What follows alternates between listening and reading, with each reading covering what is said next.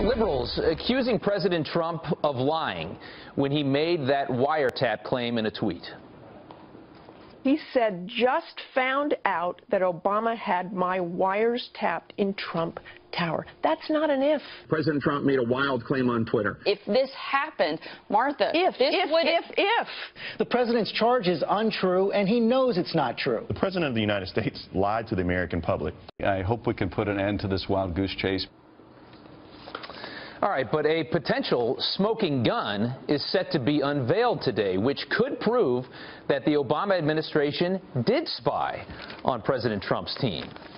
Here to weigh in on this, Angela Morabito from Red Alert Politics, and also Democratic strategist Richard Fowler. Guys, thanks so much for getting up early today. Good to be here. Yeah, Morning. thank you so much. And Richard, we're actually going to start with you. So, you know, the NSA is expected to come out with some documents today that really could prove something here. At least that's what's expected. Now, let's assume for a second that that does happen. I want to ask you, do you think Democrats and the media, will they accept that, or will they try to play that off? Well, they'll have to accept it, but the question then becomes is why was the Trump campaign or the Trump transition team wiretapped? The evidence that they seem to have is what they call an incidental communication, meaning that somebody on the Trump transition team was talking to a Russian foreign agent who was somehow either sanctioned or somebody who the United States government believes was engaging in nefarious activity against the U.S. So the question now is, why were people on the Trump transition team talking to somebody that was sanctioned by the United States government? And that question is troubling. Yeah, but you admit that they would accept that this is proof that the Obama administration was, in fact, spying on Trump's transition team? No, because they weren't spying on Trump's transition team. They were spying on individuals that were talking to Trump transition's team. Okay. Right? Jim Comey made it very clear in his testimony this week that there wasn't an actual wiretap warrant against the Trump team. But if somebody on Trump's team was talking to a member of the Russian government or a member of a Russian oligarch that was somehow engaged in nefarious activity against the United States, that's still problematic. Okay. All right. Let's get to that tweet. Let's get to where this all started. Let's go back to that tweet from March 4th. This is the president, and this is when it all began. Terrible. Just found out that Obama had my wires tapped in Trump Tower just before the victory. Nothing found. This is McCarthyism. Now, Angela, if this comes, if this comes out today and we see what the Republicans are expecting to see from the NSA, will this be a vindication for President Trump, as he said it was in the soundbite from a couple of days ago? Absolutely. You know, this would show that the president was telling the truth, that he had this information before even Representative Nunes had it.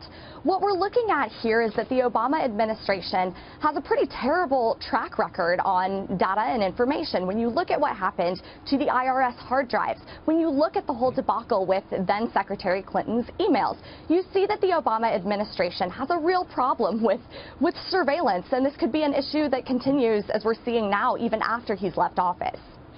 Okay, so, and last night, I understand that the Chairman Nunes of the, House Intel Committee, the guy that got into controversy when he went to President Trump first, obviously, he was on Hannity last night. He got a soundbite there. Let's play that. I felt like I had a duty and obligation to tell him because, as you know, he's been taking a lot of heat in the news media, and I think to some degree there are some things that he should look at to see whether, in fact, he thinks the collection was proper or not. I think it appears to me that it was all legal. The question is should it have been done in the first place?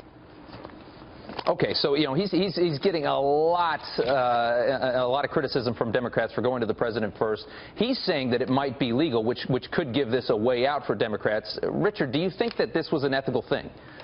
I think to my colleague's point, right? I think this idea that the White House has a problem with surveillance, I think that's a stretch, right? But beyond that, particularly to Representative Nunes, it wasn't that he went to the White House. The fact that he didn't brief, Adam Schiff, who was the Democratic member of the Intelligence Committee, that's what's problematic. Usually, the rule of thumb in Congress is if you have new information, right, and you usually brief the ranking member or the other party, no matter what party's in power, of what that information is before you run to the White House and give that information to the president, knowing that our president has sticky Twitter fingers. So what's problematic here is that he didn't brief Democrats, he didn't brief his fellow colleagues, including Republicans, on the Intelligence Committee, which is why members of the Intelligence Committee are so upset at Representative Nunes. And Angela, we'll go to you for the final thought. I mean, if we take Richard at his word here and we think about this, it seems that no matter what is proven today, the Democrats will say that it was for a legitimate reason.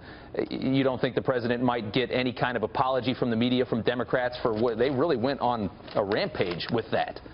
Well, I certainly doubt that there will be any kind of apology. But, you know, what we're seeing here is that even if everything Richard is saying is completely true, even if every single bit of that surveillance was entirely incidental, that is still no justification for why specific individuals were unmasked, why their identities were revealed to the intelligence community as that surveillance was taking place. That's the Democrats have no explanation for that. Yeah, well, that's an alternative fact. I mean, to say that we don't have an explanation for the fact that Donald Trump officials were talking to nefarious Russian actors, that evidence there. All right, Richard, thanks so much. We can do this all day long, guys, but we do have to go. We're out of time. It's a very political thing. We understand that.